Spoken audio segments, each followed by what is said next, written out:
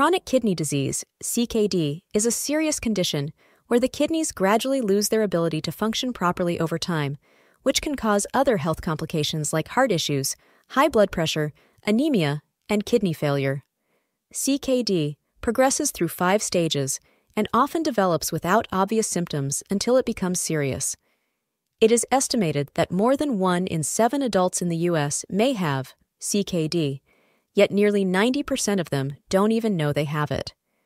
Therefore, understanding the 5 stages of CKD is crucial for early detection and effective management. In today's video, let's learn about these 5 stages of CKD, what happens to the kidneys at each stage, how symptoms may appear, and practical tips on how to manage this condition. Without any further delay, let's begin with Stage 1. Stage 1, CKD, is the earliest stage of kidney disease.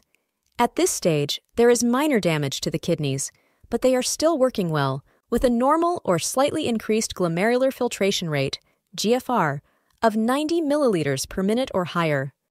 GFR is basically a test done to measure how well your kidneys filter blood, specifically how much blood passes through the tiny filters in your kidneys, called glomeruli, each minute. A higher GFR generally means better kidney function.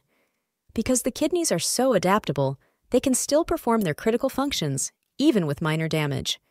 This is why most people with Stage 1, CKD, do not realize they have a problem, and symptoms are usually very mild or not noticeable at all.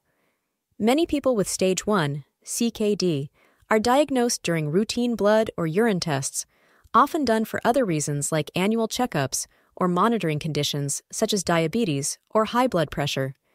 Since these conditions are major risk factors for CKD, regular testing is essential for those who have them. Moreover, as mentioned earlier, there are not any specific symptoms in Stage 1, but there can be signs of kidney damage, such as higher than normal levels of creatinine or urea in your blood or protein in your urine, or abnormalities found in imaging tests like MRIs, CT scans, ultrasounds, or contrast X-rays.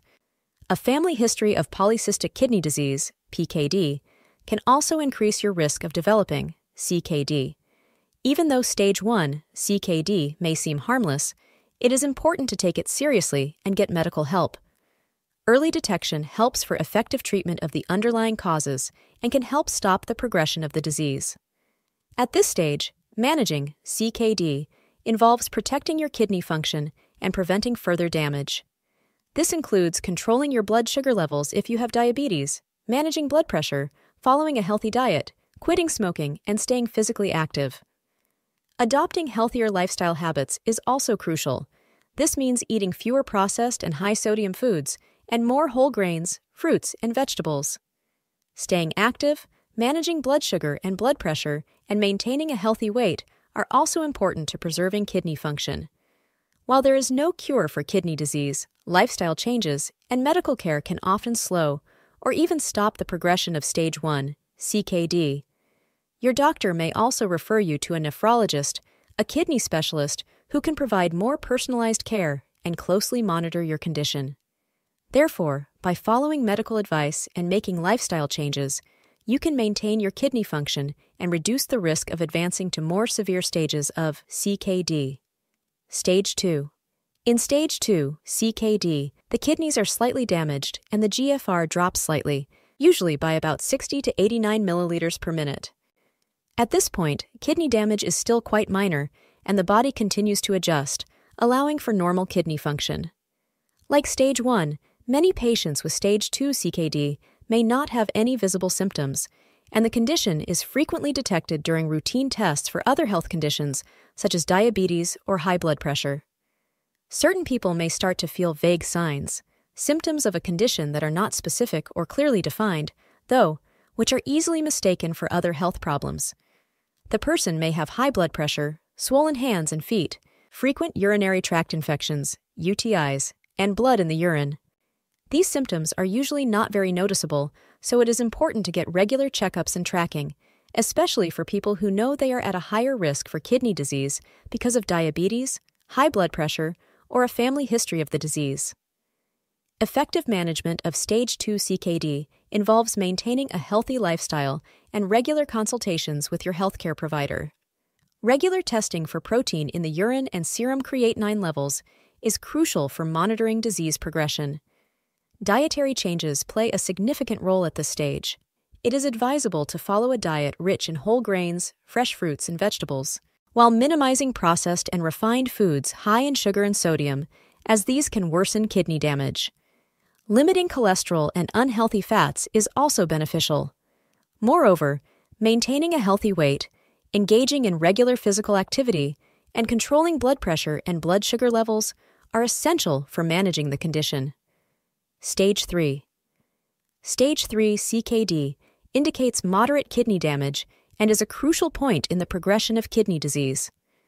This stage is divided into two substages. Stage 3A, with a GFR of 45 to 59 milliliters per minute, and Stage 3B, with a GFR of 30 to 44 milliliters per minute. At this stage, your kidneys are no longer filtering waste, toxins, and fluids as effectively, resulting in their accumulation in the body, which causes uremia. In Stage 3 CKD, symptoms become more apparent. Regular blood tests, such as the estimated glomerular filtration rate, eGFR, will likely show a decline in kidney function. Symptoms you might experience include back pain, fatigue, loss of appetite, persistent itching, sleep disturbances, swelling, edema, changes in urination patterns, and general weakness. As kidney function deteriorates, the risk of complications increases.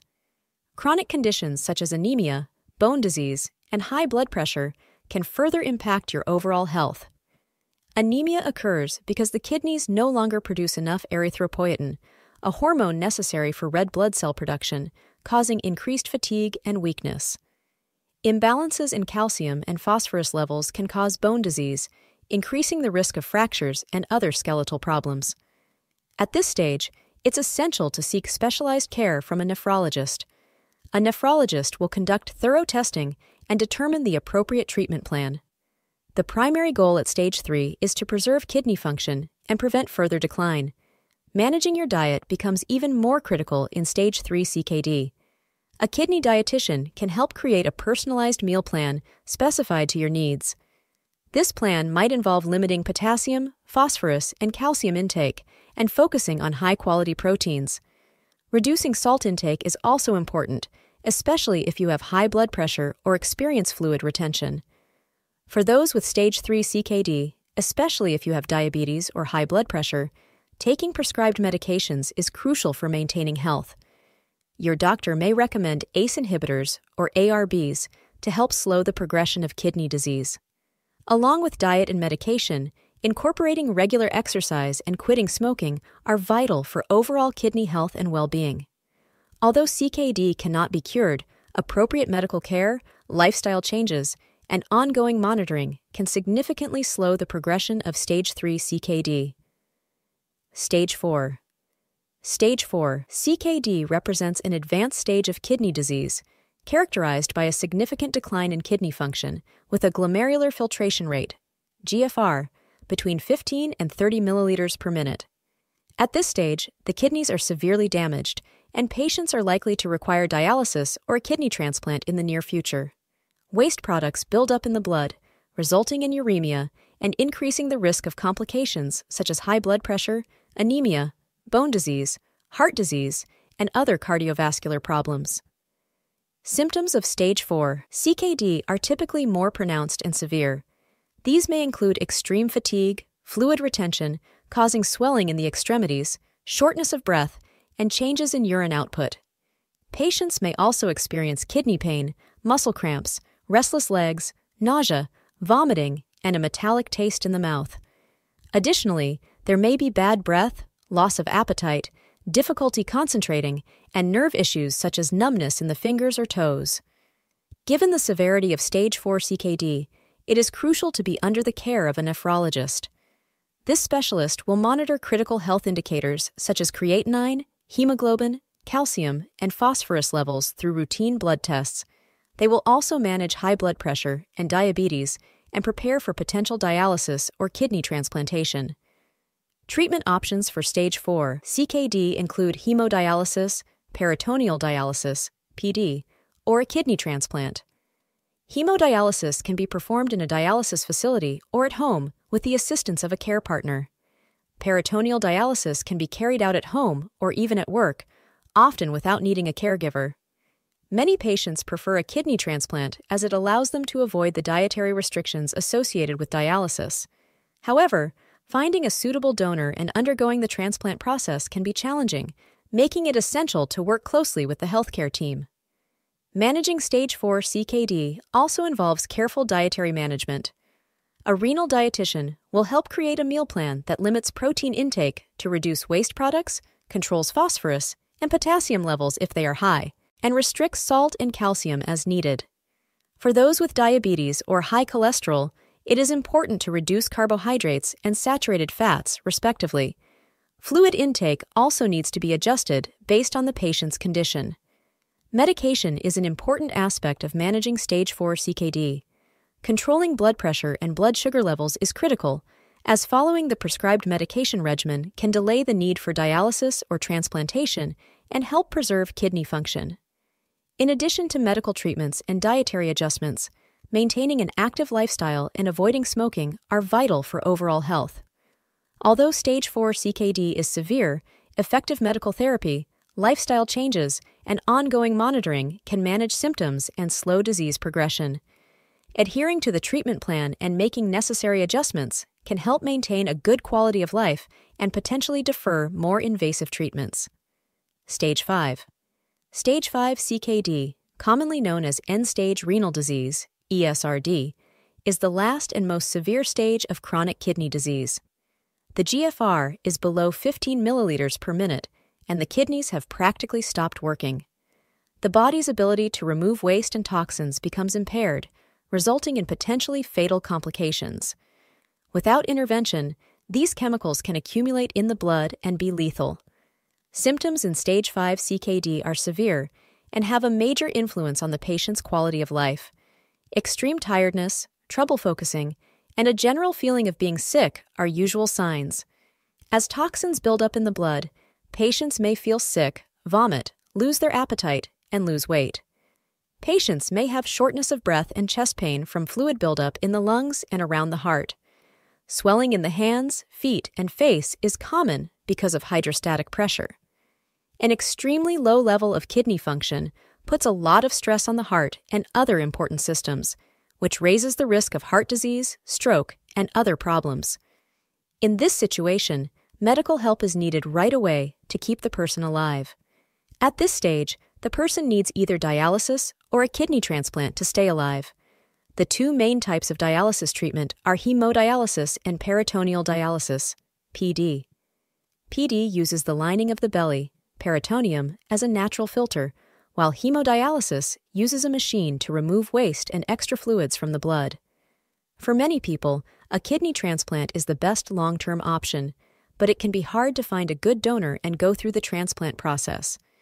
In stage 5 CKD, managing diet is hard and needs the help of a renal dietitian. People's dialysis schedules and blood test results must be carefully taken into account when planning their food.